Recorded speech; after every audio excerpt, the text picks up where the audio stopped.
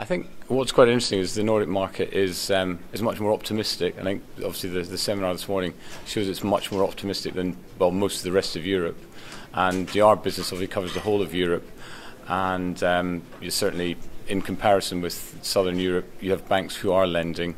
But having said that, I think the whole problem with Europe is that everything is focused on prime core assets, and I think that's a problem for all markets. Okay, is it a warranted optimism in the Nordics?